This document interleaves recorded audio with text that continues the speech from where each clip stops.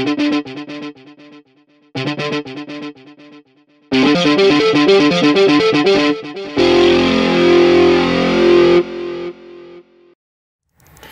up guys, it's Adam with RC Logger, and today we are going to do a demonstrational video on how to swap out the main flight controller for the RC EYE One Xtreme.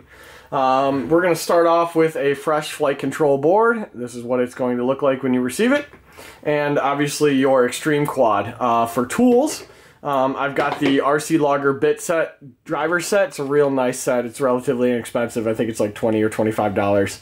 You can check it out at rclogger.com. And I am done with my shameless plug. Alright, I'm going to try to make this informational and fun for you. I've seen so many videos on the internet where it just makes you want to pull your hair out because people bore you to death. And I'm going to do my best to not do that. So for starters, we're going to remove the main cover. Take note on the foam pad. The foam pad inside the main cover protects the barometric sensor. It's a light sensitive sensor, so we use the pad to cover up the sensor, and that makes it work better. For starters, we're going to make an indication of our wiring, and I've already done that. So basically I drew my quadcopter, and I drew my front facing arrow indicating which way is forward, and then I indicated the colors of the wires from each motor. So I have black, red, and white, and then over here I have white, red, and black, and on the bottom I just did the same thing. So when I pull my flight controller out and put my new one in, I can connect my wires exactly the way they came, and I know I will get the correct rotation of my propellers. It's a nice little cheat. Use it. Alright, let's go ahead and take the old flight controller out. For starters, what we're going to do is back off these set screws right here. And I'm just going to turn them 3 or 4 turns each one, just to give some room so I can pull the old wires out. This part is already taking way too darn long, right? Alright, so let's see. The next thing I'm going to do, another tool I forgot to mention that would be worthwhile having, is a pair of tweezers. Alright, so I've got all my set screws backed out. Now I'm just going to take my wires and remove them from the connector. Just kind of move them out of the way a little bit. Obviously make sure you don't have a battery plugged in at this point in time. And if you do, you probably shouldn't be doing this in the first place because it's not safe. So, pull my wires away, and the next thing I need to do is move on to dropping the battery tray. The battery tray itself is mounted to the flight control board. So I'm going to switch my bit out here.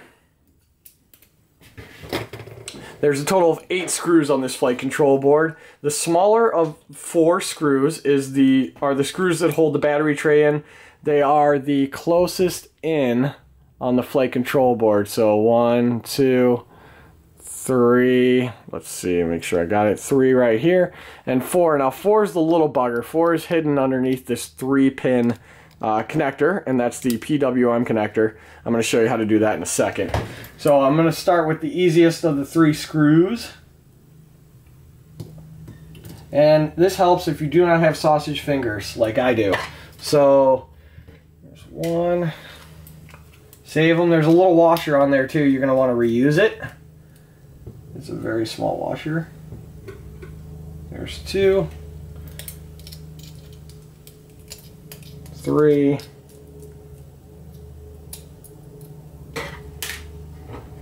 And the 4th one is the bugger that's hiding. So you're going to kind of get in there at a little bit of an angle, like this. Let's see, make sure it's in frame. Yep, a little bit of angle. And slowly turn on that bad boy until it pops out. You'll know you have it because the battery tray will come loose. So grab all them screws out of there because we're going to need them for our new flight controller. And then we're going to move on to the 4 screws that hold the flight control on the mainframe itself. Now, there are suspension washers, little rubber grommets, if you will, standoffs, that are implemented to provide vibration isolation for the main flight controller. This makes your RC EYE Xtreme fly better. So it's very important that you do not lose any of these isolators. There are 4 on the top and 4 on the bottom. So one of the things I like to do is kind of set it down on a flat surface, and I just take my time, and this is what one will look like. Oh, can we get some 1080p up in here? Not gonna happen, is it? Maybe something like right in there. Okay, so it's got a little rubber washer on it, basically. Let's take these 4 screws out. And now I'm going to show you that you should not just rip your board off of your unit because it is still somewhat connected. There are orientation LEDs that are connected to the main flight control board. In order to remove them, what I do is I start at the front and I just pop that guy up and out. I don't hope you saw that. And then I'm going to move off to the side. Let's make sure we get this in frame. And I'm just going to pop that too. So there's just 2 little prongs right there. And then move over to this side and pull that up. Alright, now, it's important that I keep my orientation correct. However, you can't put this board in.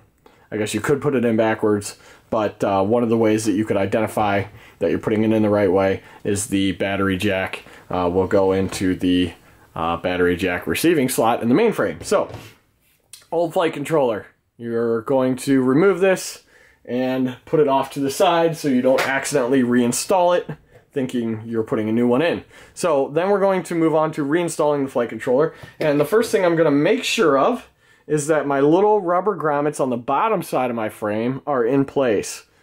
And one of them was a little loose, so I put it in place and I'm good to go. Now the next thing I'm going to do is reinstall my flight controller, my new replacement flight controller. And this is a little tricky, it takes a little patience. I'm going to start off with just the same way I left off, which is reinstalling the orientation LEDs. And it takes a little bit of patience to get them lined up. There's one. Move over to the front. Now the trick is to be careful you don't jar loose the rubber grommets that support the mainframe or the flight controller to the mainframe. So you want to make sure that you aren't bumping them loose, and then once you get your LEDs lined up, you'll just slightly seat the board. Just make sure I'm in everywhere. Oops, one of them came off. So this just takes a little patience, a little time. And there we go. All are seated. Clear my wires out of the way. Now if you've done it correctly, in this case I have, woohoo, good for me. If you've done it correctly, you're going to notice that the rubber grommets are basically ready to receive the screws. So I'm going to basically take my screws with my grommets and reinstall them onto the proper hole. These are the outside, foremost outside holes. Now look, you don't have to crank these screws down tight, just snug them up. If you crank it down too tight, you're going to basically defeat the purpose of the grommet itself, which is to isolate vibrations. So you just basically want to just seat the screw, don't overdo it. 3 or 4 turns, something like that. Just make sure it's not too loose, make sure it's not too tight. Okay, then we'll move back onto the battery tray. I'm going to line it up. It's omnidirectional, it doesn't matter which way the tray faces, it will mount either way. So I'm going to put the tray in and I'm just going to look for the screws to line up. The holes themselves, they're kind of set, so you'll actually almost, it'll seat into place. It won't snap into place, but it will seat into place. And then I'm going to install my screws for it.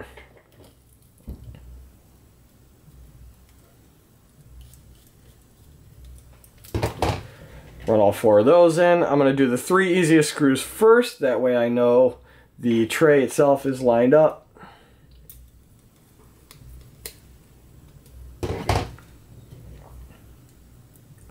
And seat them as well. Okay, cool. Now the last screw is a little tricky because you got to kind of take it in at an angle. I have sausage fingers, so if you have smaller fingers than I do, it's going to be easier for you. And you just want to get it started and carefully run the last screw in. Basically after that, you're going to switch your bits out and attach your motor wires in the correct orientation. Refer to the chart that you made initially. This is where the tweezers come in handy. And I'm going to just do a couple of these and then end this video for the sake of it not taking forever. So you're going to realign your wires with the hole. There's a small hole at the bottom of the connector, and hold it into place and set the screw. Now you'll know you have set it properly if you give this wire a tug and it does not come out. You're going to repeat that step in the color coordination that you've already documented all the way around, and that will complete the flight controller swap for the RC EYE One Xtreme. Hopefully that wasn't too painful. Hi there guys, I just want to make a real quick clarification to the flight control replacement video I posted for the RC EYE One Xtreme. To clarify, I actually made a mistake when I was giving directions for the canopy placement.